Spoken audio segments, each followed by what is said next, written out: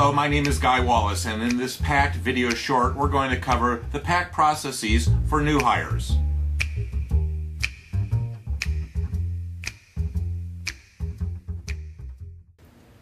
PACT is an acronym: Performance-Based, Accelerated, Customer and Stakeholder-Driven Training and Development of Any Blend.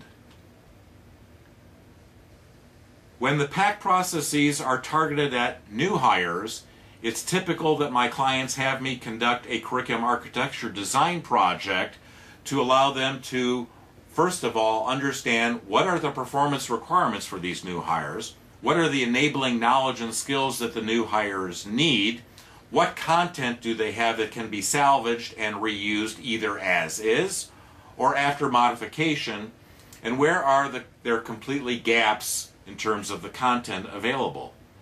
This allows the client to do the implementation planning, the prioritizing, and the costing out of the downstream efforts in the fourth phase of the curriculum architecture design effort, leading to multiple and rapid and simultaneous, if necessary, modular curriculum development and instructional activity development projects to speed the development of performance-based instruction and information to help people perform the requirements of the job.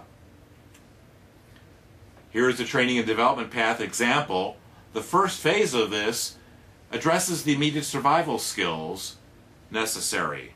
Phases 2, 3, and 4 then defer some of that training. So ideally, new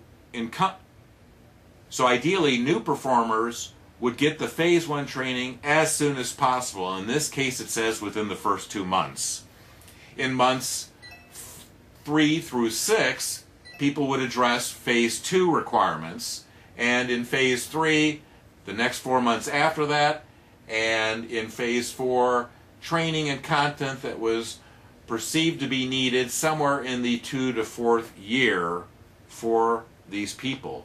So it took the new hires from onboarding in phase 1 to ongoing development in phases 2, 3, and 4.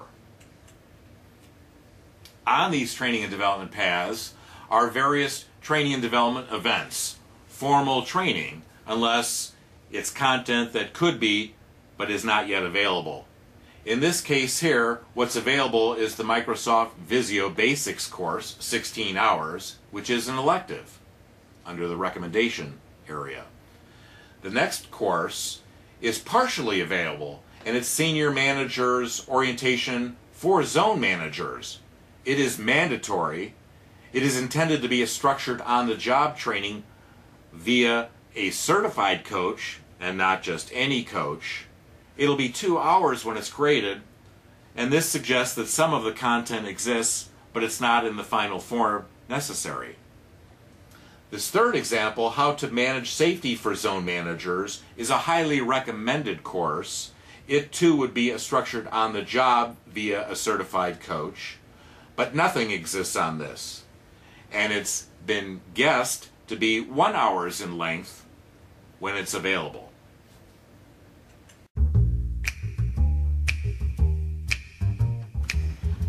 I hope that this video short and the series have been helpful to you in helping you to establish a practice of performance-based training and development, learning, and knowledge management.